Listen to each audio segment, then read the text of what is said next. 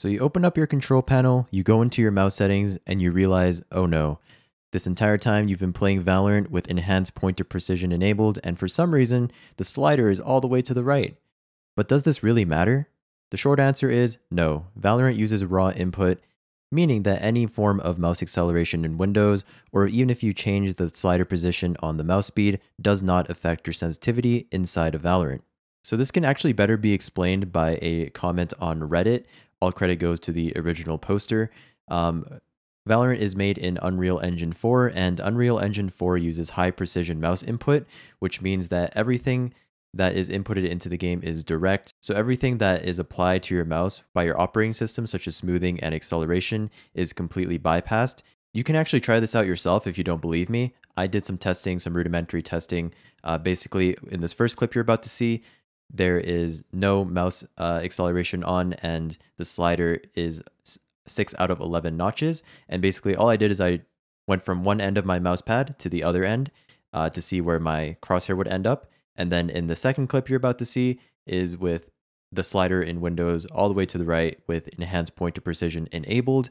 And then I did the exact same test, and the crosshair pretty much ended up in the exact same spot with a little bit of human error, but nothing that would indicate that the Windows is actually affecting the sensitivity, meaning that Valorant uses raw input. So if you've had enhanced mouse precision on this entire time, or if you've had your slider all the way to the right, all the way to the left, or whatever, you don't have to worry about it because Valorant uses raw input, meaning that your mouse movements are going straight directly into the game rather than going through your operating system.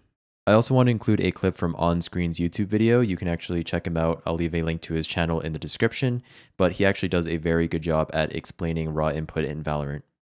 Now, this only applies to games that do not use raw input. Now, you're probably thinking, what the fuck is raw input? How to explain this? There's two ways it can like grab data off your mouse, if that makes sense. There's the normal way, which is through Windows. So Windows looks at your mouse because you're moving your mouse. Yes, cool, whatever. That's just normal. I think it's called like direct input or something. I don't know. And pretty much all the old games all use this method of capturing the mouse through Windows. And so these settings would apply if you load this or hide it or turn this on and off. It would affect you in game. Now, most modern games, including Valorant, uses what's called raw inputs, or at least gives you the option to turn raw input on. What that means is it skips Windows. It completely skips Windows. It connects directly to the mouse with a kernel drive or whatever, and it can record the data straight from the mouse without...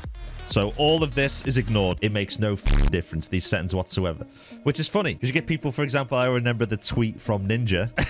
Wait, let's see. I've actually had mouse acceleration on for at least 6 months when I got my new PC. No, you didn't, mate. Here's the thing. Yeah, you'll notice a difference in Windows instantly. Valorant, it makes no difference. Other games, though, it does. So remember, I never said only the game has to use raw input. Most FPS games use it. In case the game doesn't, especially some older games, you should turn this off. So my recommendation now, guys, go into control panel, go into mouse, turn this off.